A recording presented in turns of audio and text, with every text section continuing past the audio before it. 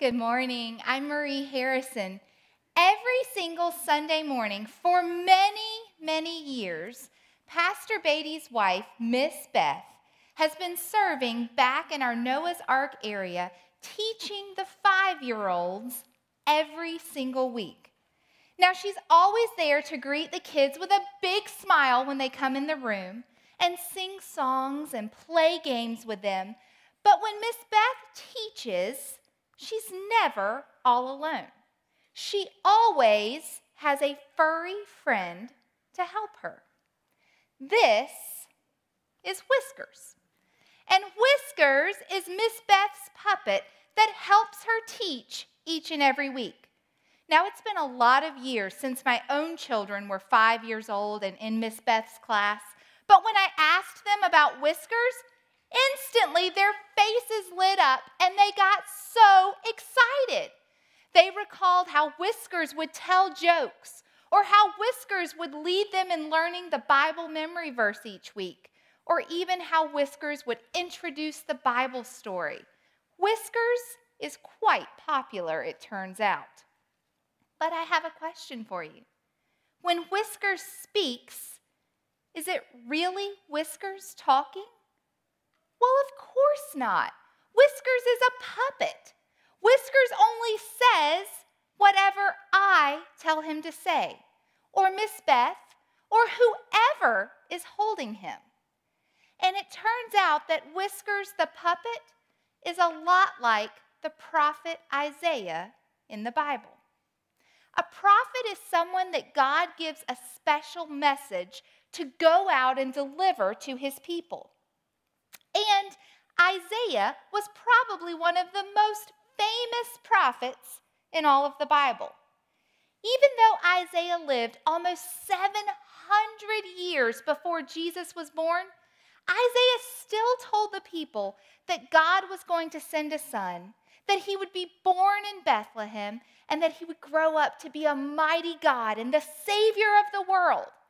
And all of that came true 700 years later when Jesus was born.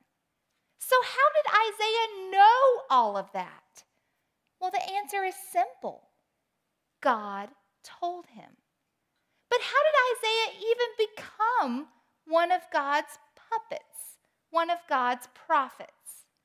Well, in the book of Isaiah, chapter 6, Isaiah recalls how one day, suddenly, God appeared before him. He saw God sitting on his throne, surrounded by seraphim, by angels. And they were using their wings to cover God's face, to cover his hands, and to cover his feet. And Isaiah said God's robe filled the whole temple around him. And then, standing in the presence of God, the creator of everything, Isaiah did the only thing he could possibly do. He fell down to his knees and he said, "Woe is me. I am a sinner. I've done bad things. I'm not worthy to be standing here in front of God."